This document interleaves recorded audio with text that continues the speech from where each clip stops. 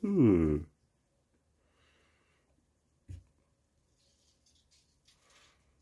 Hmm. Hmm.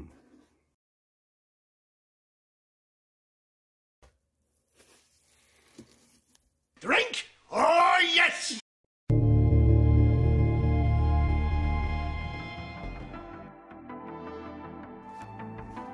Oh, Velcro. Remember, Velcro fixes everything. It's also how morons tie their shoes. Bandages.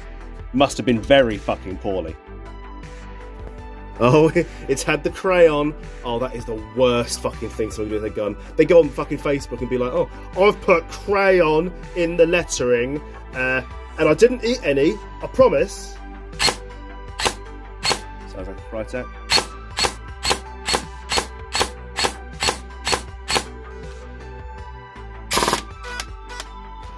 That's it. Chop down the nozzle. Perfect. Just chop the end off. Wrong screws. One really fucking in there. And the base plate isn't on properly. Gets better. That's super glued in. So let's go through it. The Jeftron's in there. He was giving me some double taps on the 7.4, probably settings. It seems like it works. So that's good. The grease in here is like sticky. Like my fingers stick to it. So I've got no idea what the fuck that is. But literally,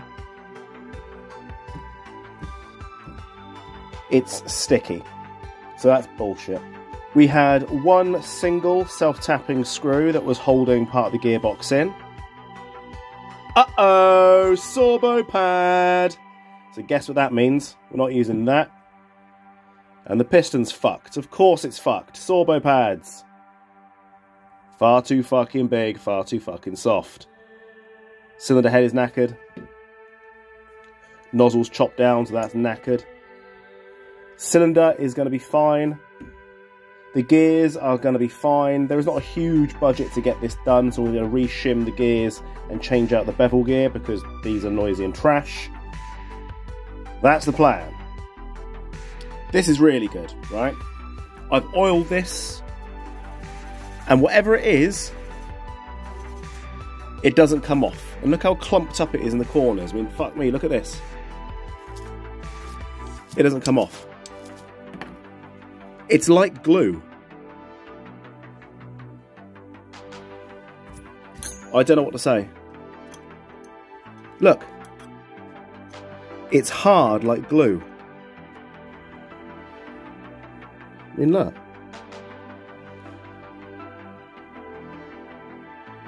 What the fuck is it?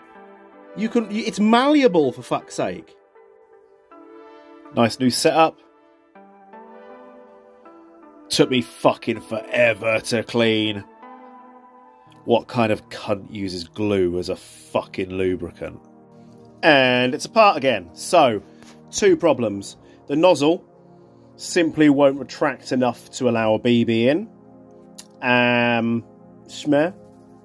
The tappet plate I feel is a little bit too wide. It's not really. It looks like it's sliding forward rather than shooting forward.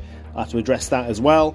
And the Jeftron. Once again, I was pleased to see that this was the digital or analog version, not the optical version, because it means there's buttons.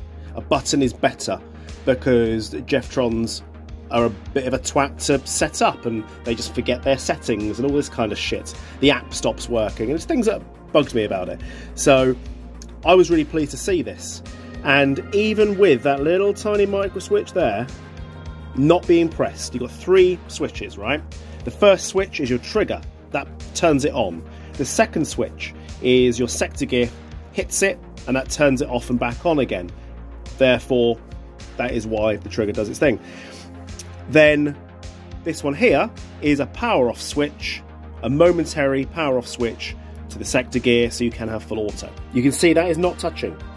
It is on semi, but the vibration of the gun firing makes that bounce around, and that's no good. Here we go. 11-1. And for the little fuck cunt that goes, oh look, short stroking again. Yeah.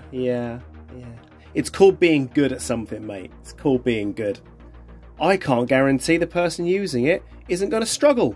So I've got to make sure that not only is it good work, but it's safe for the person to use as well.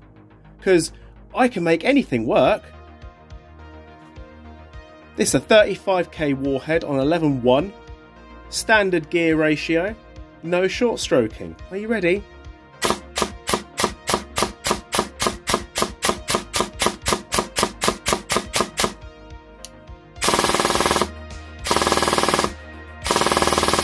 Now, that was just previously saved to semi and 3-shot burst.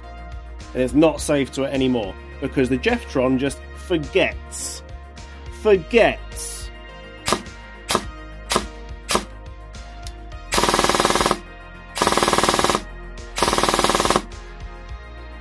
But it works. Okay, there it was. Watch. Oh look, a double tap. I wonder why. A double tap. I wonder why. But then suddenly, right on cue, semi-auto again. I've set this to semi on both settings.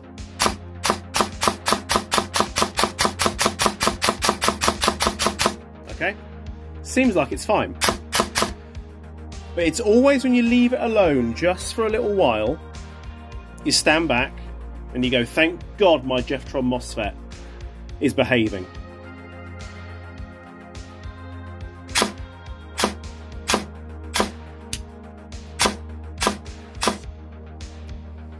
Thank God.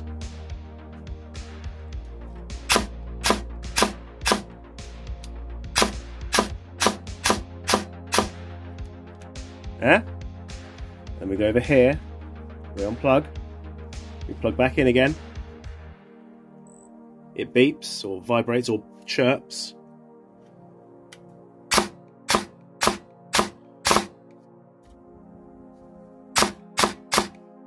Now, it does this on a brushed motor. It does this on a brushless motor. It does it while it's set to semi. It does it whether you've got pre-cock on or off or a little bit or lots. It does this on active brake, on, off, little bit or lots. It is completely random. It does it whether that sets to burst or full or semi or safe. It doesn't matter how it's set. It does it whenever it feels like it. Now the guy paid 200 quid, he says he thinks he remembers paying for this gun, with the Jeftron in it, with a high torque Nuprol motor, but obviously somebody else had done all that other shit and filled it with glue and whatever else. Now, it'd be very easy to go, well, it's probably the glue's fault and all these other people's fault, the Jeftron MOSFET, and you could very well be right, but I've had so many issues with Jeftron MOSFETs that did not come as a shock. It did not come as a shock. And the Jeftron MOSFET is now clean as a whistle. There's no optics being covered, it's just those little buttons. It's just the vibration of the unit making it fire. Meh.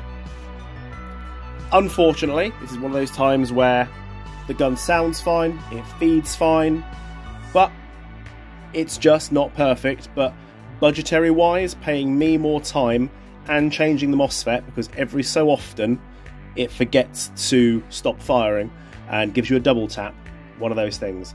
Now, but he's happy, it works.